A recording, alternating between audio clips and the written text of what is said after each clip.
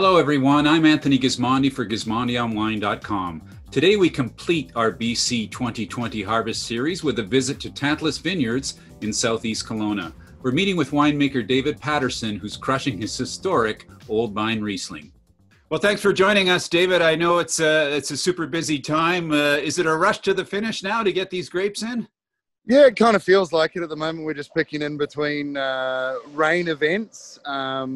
Luckily, the grapes are basically just sitting pretty right now. The vines have completely shut down. So we're not going to, the rain's not really going to affect what's happening with the vine.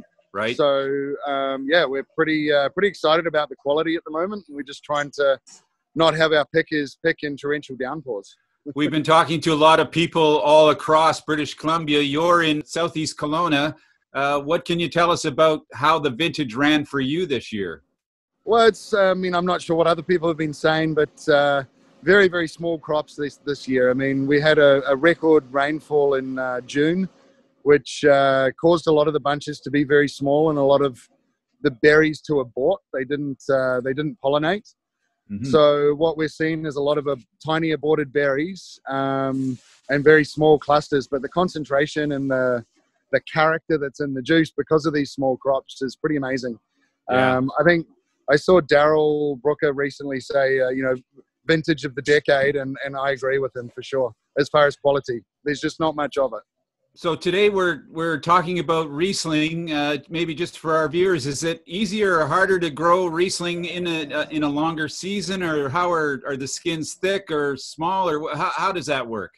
Yeah, I mean, Riesling's known for degrading a little bit sometimes, and getting botrytis and other diseases. But it's been a very interesting season where we had all that rain in June, so flowering wasn't great, but after that, we had a very long, nice, dry, warm spell to really bring the season along. And then we've had a very cold September and into October, which has allowed us to have a lot of hang time and a lot of flavor development without a lot of potential alcohol. So yeah, even more so than last year. We had similar conditions last year, but maybe not quite as much rain.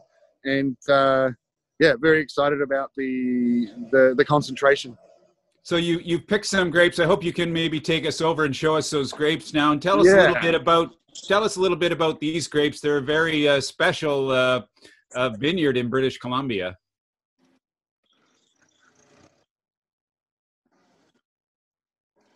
So this is our Old Vines Riesling. My crew is just loading the press right now.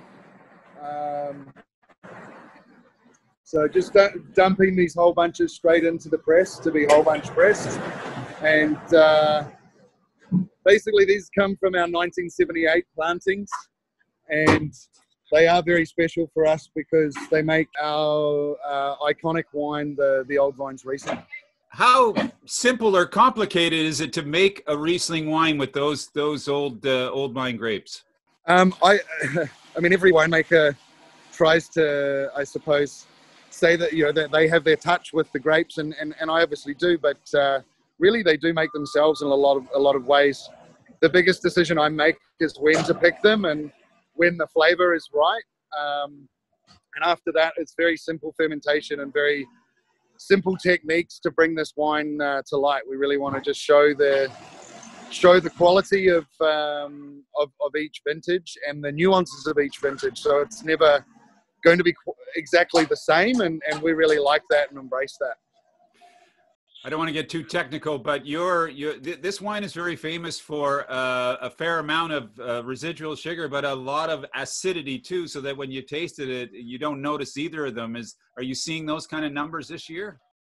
Yeah, so my theory behind that, because this is a very dry style of wine that we make with the old vines, always under 9 grams. So basically I'm basing that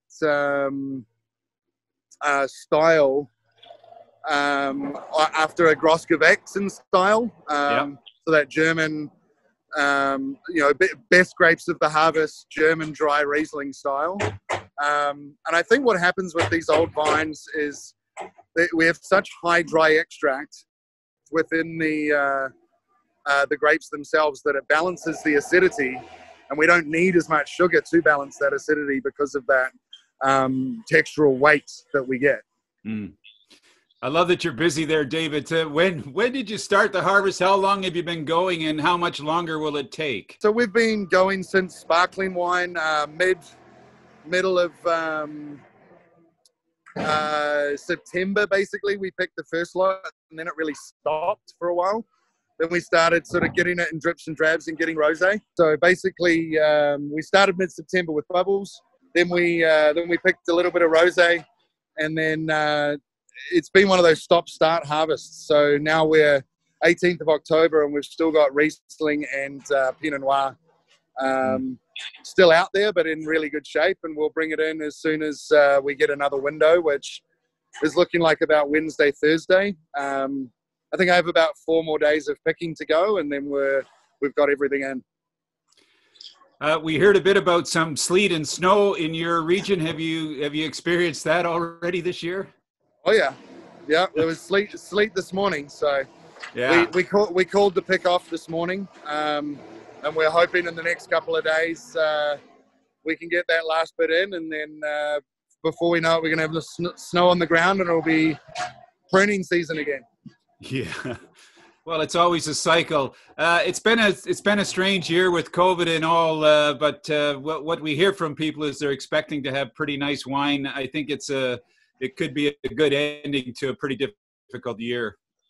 Yeah, we're hoping for that too. I mean, as I was saying earlier, I think it's one of the highest quality vintages I've ever seen, and there won't be a lot of it. And you know, when we look at up and down the Pacific Northwest, we've got horrendous wildfires in Napa to the point of producers just not picking fruit, and then you know, effects of those fires all the way up through Oregon and Washington, and suddenly you get to the Similkameen and the Okanagan, and we managed to dodge that particular bullet this year, and are going to make some very special wines this year, I think.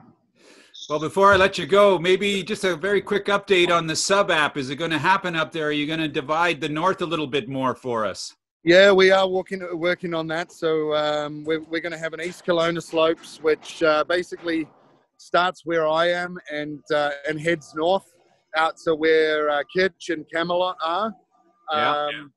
And then there'll be a South Kelowna slopes, which will be the slopes really close to the lake.